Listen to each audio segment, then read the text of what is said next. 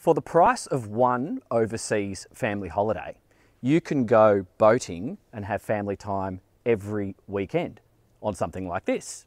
So in this video, we're going to do a bit of a detailed tour of this Zodiac right behind me. Then we're going for a spin, and then I'm going to talk about who I think would be suitable for this boat and who I think might not be suitable for this boat. This is Freedom Boat Club, by the way, biggest boat club in the world. They're now in Australia, so owned by the Brunswick Corporation. You've probably heard of them. They own brands like Macquarie Marine, probably your boat engines, or you've had one before. So yeah, pretty exciting, but we will be also focusing on this Zodiac right behind me. Dan Jones is my name. You're watching Dan's Boat Life. Let's go have some fun. So it's called the Zodiac 6.8 Medline. That's the model, so to speak, but 6.8 for 6.8 meters. And we've got a Macquarie 150 horsepower on the back. You can do higher horsepowers. If you want to see how it runs, just keep watching because we're going to do that later in this video. But first of all, we'll talk about the design. So she's a rigid inflatable. That means we have tubes around the side and it's a fiberglass hull. So the advantage of that is it's just a better ride because it's giving you a rigid structure and you can cut through a few waves. And having an inflatable there's many advantages for social boaters. If you want something lightweight, pretty easy to use, and also safe to pull up alongside other boats, docks and structures, a rib is always going to be quite user-friendly for those purposes. And because of their inherent lightness, there's not a lot going on in terms of weight compared to other boats in this size. They don't burn much fuel. You know, you can do a whole day of boating in an area like we are here. You can burn through 20 litres and still have a good day. 40 litres is bucket loads on something like this. So if that's important to you, then awesome. Anyway, let's just keep going through the design of the actual boat. Here, I mentioned this before, or I'll mention it later. I'll mention it later in the video because I've actually filmed everything back to front today. So that's why I'm getting a little bit confused. So anyway, whatever. We've got a bow roller right here, which facilitates the deployment of an anchor. And we have two cleats just here for tying on to the dock. And then as we enter the boat, we've actually got a beautiful big sun lounge and a forward-facing seat just here, which it is possible for a regular sized person. If you were huge, you might struggle with this one. I think, why don't, Nikki, you jump on. I'll take everyone to the back of the boat, and then I'll pass this camera back to you. So a style of boat like this is just simple. Go places, go to restaurants. If you think about the Pittwater Hawkesbury area that we're in right now, going to the Newport Arms, going to the boathouse at Patongo, there's so many waterfront locations, even just going hanging out at the basin for a day. A boat like this, it's going to get you there at a cruising speed of say 27 to 28 knots. You can go faster if you want. You could take a good number of people, and then when you get to your destination, you can tie up because you don't take up much space. It's not a big, massive, complicated boat. We're keeping it simple with something like this. So let's just focus at the back of the boat and then we can take you towards the front. But first thing I'm going to point out is the design of this social space back here.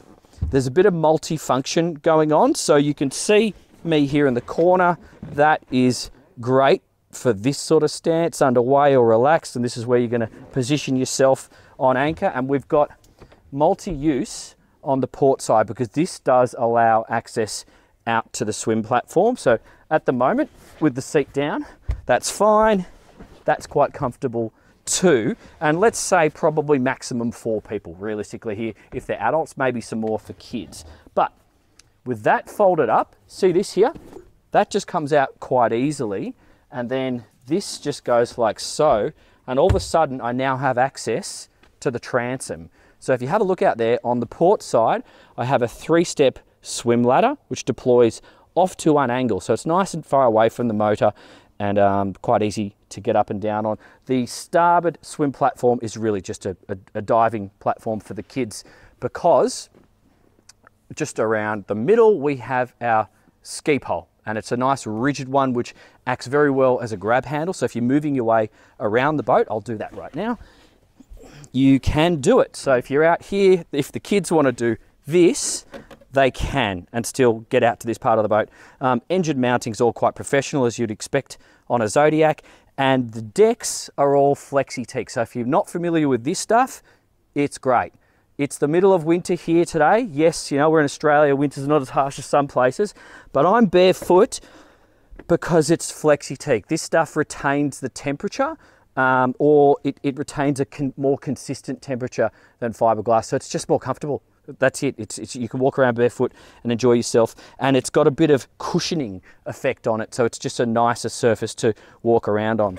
Out here on the port side, we do have a cold water swim shower, which just pulls out, logical being close to the swim ladder, and I got technical access underneath the floor in front of the motor there as well. So making our way forward, the two big cleats aft, we'll cut to some B-roll for those we're using them right now because we just wanted to make the boats look pretty and arrange. I hope you appreciate that, by the way. It took Nikki and I about 45 minutes to set these up. So there you go. So let's put that back in place. Boat Princess has never done so many I know, right?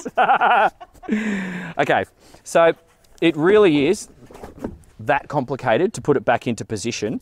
And then when we focus on the center console area, we've got two decent drink holders here. We have a foot pad just here if you were stepping off the dock or onto another boat.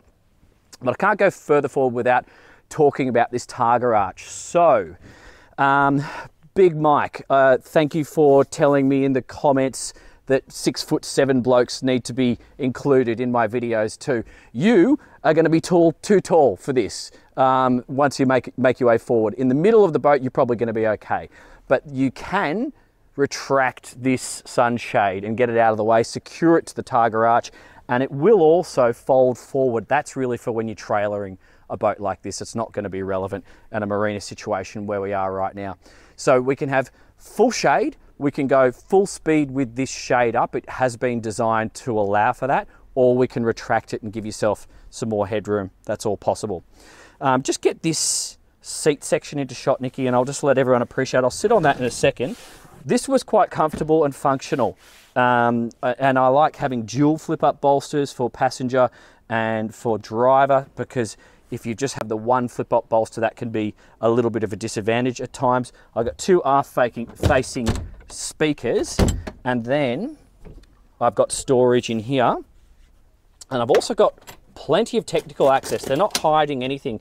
The theme continues here on starboard. You can actually see the construction of the boat. You can see your all-round white light, your wiring looms going forward and aft, speakers, everything is accessible, and that is good to see. But that's a good place, possibly even for a safety grab bag, just if you need to have quick and ready access to it. We do also have storage underneath the back seat, getting into the main battery switch and the battery. And then the center console itself, plenty professional, what you would expect on a rib like this, to be fair, but comfortable. If we flip up the bolsters, this is how much room. Hopefully you can see that, because the wheel is not adjustable, so you do have to make sure you can fit behind the helm.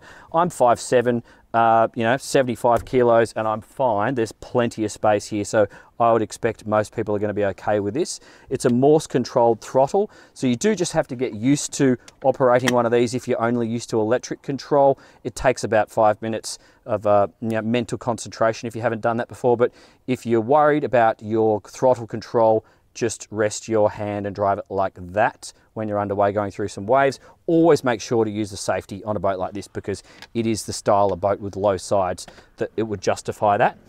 Key start to starboard of the wheel, it's hydraulic steering. We've got our lights operation just here, and bilge pumps and pressure for the shower. This is a good place for a drink bottle and a phone. We've got USB charging just here, so that's the old cigarette, and that's regular USBs just there. We've got the Simrad display with all our engine diagnostics fed through there, and the Fusion just here. I suspect this moulding maybe was for a compass, I'm not too sure. Not that anyone uses those these days. We have navigation lights, red and green, so red and green on starboard, and a decent little grab handle just here. Through here, is a great little storage nook, which is accessible from the other side. So you can put the Simrad cover down here. As you can see, we've already got some life jackets in here, and that's a good place for many of your foam jackets because it's got quick access there and then more access from the front. Windscreens, perspex, and even with the curve, you can see through it and no distortion that I can see at the moment. So, because some of these curved perspex ones provide a little bit of distortion to you can't see. So in terms of the moving, the available space to us when you're anchored, you're going to be sitting on the tubes most likely. So think of it as if you have a zone at the back of the boat, another zone making its way up through the middle and the side, and then your sunbaking area up the front. So you absolutely can hang out on a boat like this for long periods of time. Let me sit on the front here. That's plenty comfortable, but also think of a boat like this as a fast, convenient commuter, because really, if you want to go to some of those destinations, a boat like this is perfect to enjoy this environment. Underneath me here, lots and lots of storage. So let's go for a drive. Keep watching, we'll do that right now. Once again, guys, safety lanyard on a style of boat like this is an absolute must. The reason being, power to weight ratio on a rib is quite high. You know, this thing's probably about 750 kilos, 200 litres of fuel. We're running 150 horsepower on the back, so they will get up and go and they will move quite quickly. And without proper control by the skipper, if you did something silly, you might just end up in the drink. Because look, if I just wanted to fall away from the wheel, I'm going in the drink. So you definitely need it on a boat like this. The advantage of having all these low sides and the soft sides being a rib is getting off on the beach is really easy. Stepping off to the restaurant is fantastic, and visiting your mates when you're rafted up in a calm bay is really enjoyable. And the fuel flow on something like this is just going to be exceptional. So really factor in, you don't even need to factor in petrol on something like this if you're just cruising around at sensible speeds, because you'll probably pay more for parking than you would for petrol. Oh, that's right, Freedom Boat Club, the parking's included, so you won't even do that. So fixed wheel this time. We have the seated position with the wind vortices with this glass. Is it glass? No, it's perspex windscreen is going to give me a little bit of protection, and it will give me ample protection from the rain. The Big Mike check. So Big Mike messaged me saying he's 6'7" and he wants to see what it's like for big blokes. So this is the Dan sight line. That's the Big Mike sight line. That's 1 foot above my head just there. So standing, you're going to be into the sunshade just there. So you would need to retract the sunshade if you're a big bloke. And if you are my height, I still have some head height above me just there. So factor that in if that's something that affects you. Oh, that's really nice upholstery just there. Okay, cool. So footrest is quite comfortable. Morse controls on the throttle, so just good old traditional good stuff. Let's get up and moving. Have I got a speed on my plotter? Can't see. Let's just get the boat moving and I can estimate that for you. So yeah, so feel that, guys. She just gets up and out of the water. Manual trim here, so nothing too fancy. She just gets up on the plane very, very quickly. So you do want to have good driver control on a boat like this, and make sure you just don't overdo it if you're new to a fast rib. Let's hook it into a predictable turn. Okay, so this sunshade is not blocking my sight lines just here. I've got plenty of speed. I'm doing that turn at an estimated speed of 23 knots, and I'm going to speed her up down the run.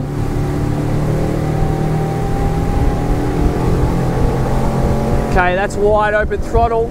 She feels like she needs a bit of a trim up to get some boat out of the water and really get to that max speed there. Okay, I'm moving. That isn't easy. 33 knots, I'm going to say maybe 35, and she's tracking pretty well. Sometimes when you trim up, boats want to wobble. Okay, we got a little wobble just there, so to adjust that, you could trim down, put more boat in the water. She's going to be using a little bit more fuel, but plenty predictable. And I wouldn't be driving around at full speed all day. I'm just giving you that as a demonstration. Now let's hook it around through another turn, trim down into the turn, come back to a sensible speed. Drive at 25 to 27 knots. I've got the wind protecting me from this standing position, and it's blowing from about here outwards on the side. Okay, let's just cruise around at that speed. Feeling good. Let's sit down. You know what? I reckon I'd drive from the seated position most of the time. I can see over the bow. My mates are going to be right here. I would actually run with people only at slow speed actually on that sun lounge, because I wouldn't want to hit boat wash and eject them out of the boat. So only if it was dead calm like this and I didn't have any other vessels around, I wouldn't be going fast with someone up there in that case. So let's just hook it around again.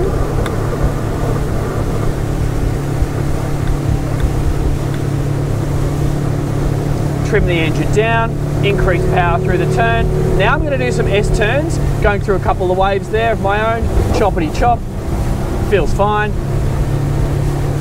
What I like about the design of this particular Zodiac is that we've got a bow roller built into a fiberglass piece up the front, so you can really hear the water going under the hull just there. That might annoy some people, just letting you know. So anchoring, beaching, this boat is going to be a cinch. It's just a sensible design. Not all of them incorporate bow rollers, just for your information. Great. And this sunshade's actually doing a pretty good job, even at speed. Some of them flap around a lot. This one seems to be fine. Okay, that's quite predictable. Very good. So guys, if you are the sort of person who wants to zip from A to B, be social, go out for lunch, tow biscuits, all that sort of thing, this is going to be cost effective, a lot of fun, and those warm days on the water are just going to be really, really good on something like this, because you're not too complicated. I think that's sometimes where you need to think about your lifestyle. How busy are you? How complicated is your life? And committing to a boat like a Zodiac, it's not a very complicated boat. There's not that much to go wrong with it. Your day out isn't going to consume all that much fuel. The process of setting the boat up to go out for the day, setting the anchor up to secure yourself in a nice anchorage, picking up moorings, it's all very simple. The water's just there. So solo operation is an absolute cinch, and keeping your guests under control and comfortable and enjoying, let's face it, warm days, you're not really going to enjoy it on the super, super cold ones because you're all in the wind unless you come prepared. It's all pretty doable, in my opinion. It's all very doable. So there are different ways to own a boat, and let's just talk about who might be suited, well suited to this style of boat ownership, is what I'm trying to say. You could own a boat privately, go and buy the whole thing yourself, pay for the berthing, pay for the fuel, buy a trailer, etc., etc. That's going to rack up a lot of initial costs and a lot of high running costs. You could also go into shared ownership with someone where you own a percentage of the boat. That is also going to have reasonably high but lower than a full ownership cost. But you do own the problems when they come around, same as full ownership. So if something breaks, you are an owner, so you're going to own those problems. Then there's another way to own, and that's the Freedom Boat Club ownership model. So that is a membership model. It's the cheapest way, where you just pay a fee, a one-time fee to enter or join the club, and then you pay ongoing membership fees. It's equivalent to one overseas luxury holiday with your family. But if you value weekend time with your family every weekend, for example, or quite regularly, you're going to get a lot more hours of family fun time in a membership model. And the other thing to consider is you're not doing any of the work. So whenever you buy a boat, you're signing up to a maintenance schedule. That's like any complex toy. But with a membership model, they're doing all that for you. So who does this suit? Busy people, time poor people. If that's you, if you've got the young kids and you have all the other activities that you have to devote a lot of your time to, that's when a membership model is possibly going to be very good for you. If you're new to boating and you haven't done any boating at all, or you're just completely green, that is also when a membership model could be suitable for you, because they're going to train you and they're going to restrict you to areas that are great for beginner boaters up to a certain level. Who's it not suitable for? Well, if you want to hook it up on the back of your trailer and drive to WA and go around Australia with the boat, that's not going to work. You need to go and buy your own boat. If you want to go offshore fishing, for example, that's not going to suit a membership model either. So just think about how you are, where you are in your boat life, and then hopefully those answers are going to become clear. If you're time poor, if you want to save money, and if you just want to perhaps put your toe in the water with further dreams down the line, a membership model is probably going to be quite ideal for you at this point in time. Anyway, hope that was useful. My name's Dan Jones. Don't forget to subscribe. You've been watching Dan's Boat Life. Thanks very much, guys. I'll see you on the next one.